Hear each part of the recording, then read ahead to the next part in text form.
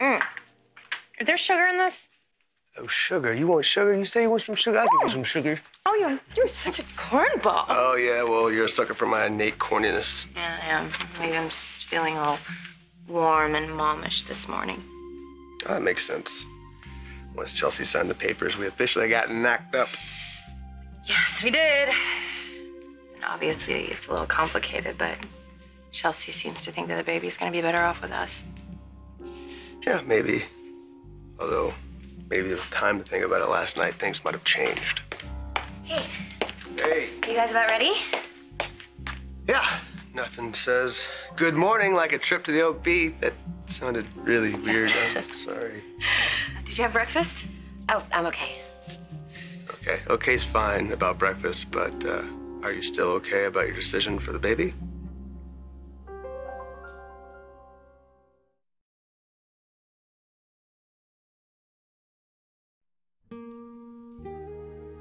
It's crazy to know that there's a little freeloader in here.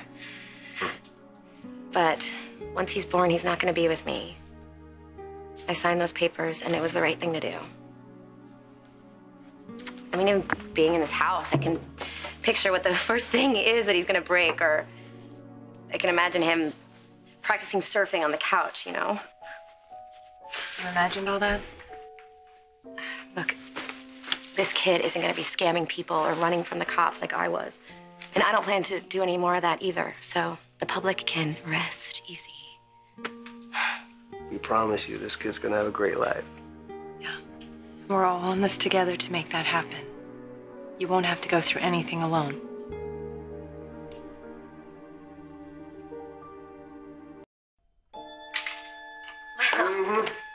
That sure is a boy. Oh, please, give him a little privacy. I mean, look at these feet. He has huge feet. These are surfing feet. You better get him aboard very quickly. Chelsea, I had this idea to talk you to the doctor. Okay, I know that you and the baby are doing really well, but I would love to make an appointment with a nutritionist. Okay, but I'm eating fine. Is this because before I said it was okay when you asked if I'd had breakfast? I'd had a bar. No, I know, and you're doing great. But there's just a lot of new information out there right now, you know, like omega-3 for brain development and, you know, that sort of thing. Go lean, go green. I read it in a magazine in the waiting room. Jeez. I mean, you know, it's just an idea. I mean, I would love to shop and cook for you so you don't even have to, you know, worry about it at all.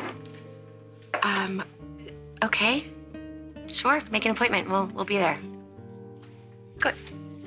The three of us are gonna give this baby the very best. I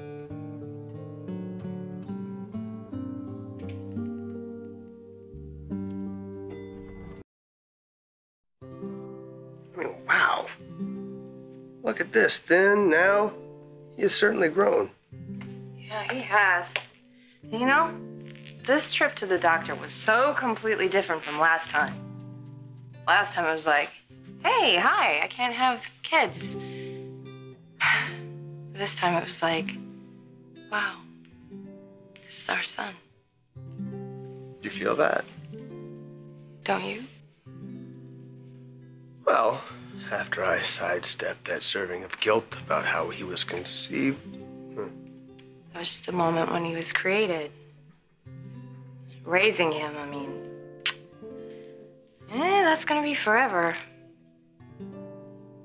After what happened with Lucy, not everybody would be willing to give this a chance. Oh, no one's gonna take Lucy's place.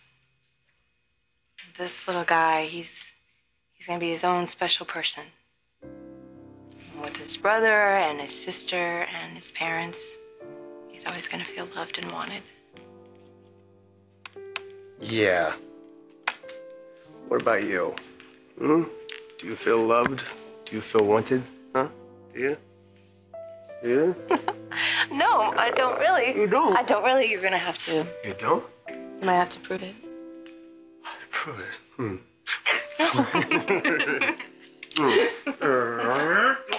got more life for me? Don't even think about it. Well, wham, bam. Thank you, ma'am.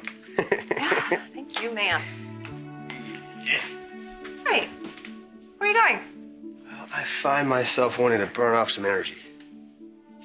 Really? Because, you burned off a lot of energy up there. Nasty. Hey, come here. Let's go crazy. Let's go pig out and play video games and figure out which one that Delia and Reed and the new little guy is going to beat us at. Hmm? Beat us at? Mm-hmm. They'll beat you, sweetie, because, Mommy always wins. Okay, tough girl. Mm-hmm. You like how? Yeah. Okay. 1, 2, 3, go. Hey. You're a tough guy. Hey, what's wrong? It's Lucy. She's fine. But we need to talk.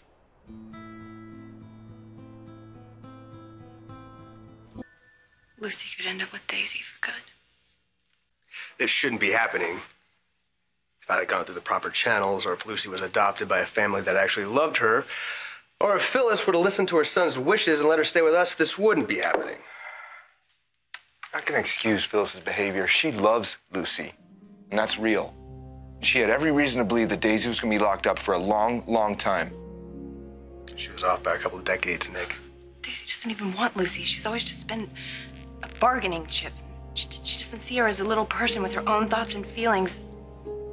How can she raise her if she doesn't see that? The law only knows that Daisy wants her baby back. That's it. And that's all it takes. It doesn't matter what she said or did. Mom's holding all the cards.